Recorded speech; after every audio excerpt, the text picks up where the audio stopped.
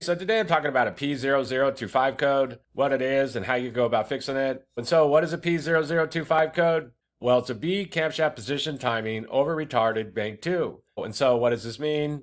Well, basically there's a camshaft position sensor that's monitoring the camshaft as it spins, and it's reporting this information back to the computer. But when you get this P0025 code, this sensor is reporting that there's some kind of issue going on with the timing on bank 2 side of the engine, that it's off for some reason, and so it's going to be troubleshooted to know why.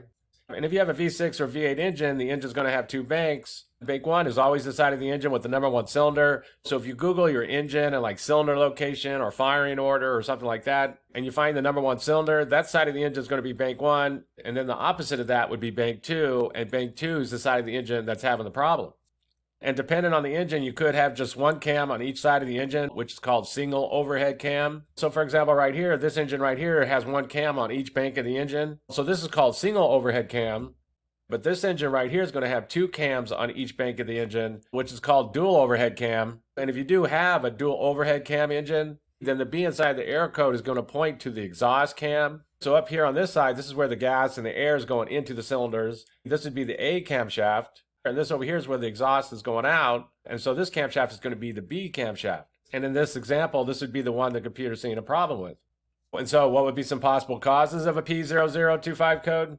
Well, the first thing that could cause this is really dirty or low engine oil. So the first thing to do is go check your oil. Be sure it doesn't look like it's really dirty, doesn't look like it's low or anything like this, because dirty or low engine oil can cause problems. And the next thing that could cause this is what's called variable valve timing. And variable valve timing is used on many newer vehicles these days. It helps the engine get better horsepower at different RPMs. It can improve gas mileage and different things like this. There can be different names for these systems, but basically if there's any kind of problem with the variable valve timing components, since they can adjust the timing, then that could cause problems.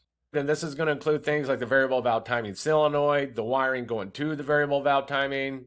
There's what's called phasers, or sometimes actuators, that are located right up at the front of the cam and what the timing chain or timing belt is going to be riding on. And if there's any problem with that phaser on bank 2 exhaust camshaft, then that can cause problems.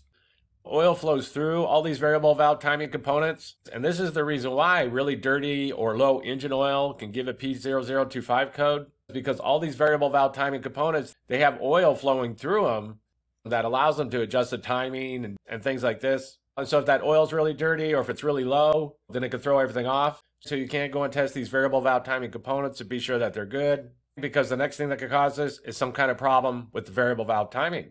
The next thing that could cause this is that there's some kind of issue going on with the timing belt or the timing chain. And basically all these timing chains and timing belts, they all have timing marks and they all need to be lined up correctly. And if these timing marks get off for some reason, then that can cause problems.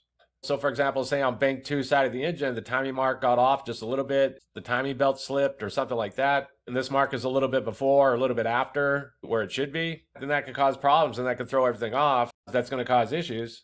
Another thing that happens with these timing belts or timing chains is that when they get really old, they can become stretched out. And so when the engine's running, it can just throw everything off, just cause everything to be loose, and just cause problems. But the next thing on the list is going to be some kind of issue going on with the timing chain or timing belt. And the last thing on the list is going to be that there's some kind of issue going on with the camshaft position sensor on bank 2 side of the engine, sensor B. If that sensor goes bad, it might just be reporting bad information back to the computer. So the computer just thinks there's a problem when there isn't. But usually if that happens, you're going to be getting other codes. So if you are getting other codes, be sure to pay attention to that, because the last thing on the list is going to be a bad camshaft position sensor. And so that's basically it. I just wanted to give a basic overview of how you go about fixing a vehicle with the P0025 code. If you have anything to add, please comment down below. If you have any questions, ask me and I'll try to answer them. If this video helps you, please click like, please click subscribe, and have a good day.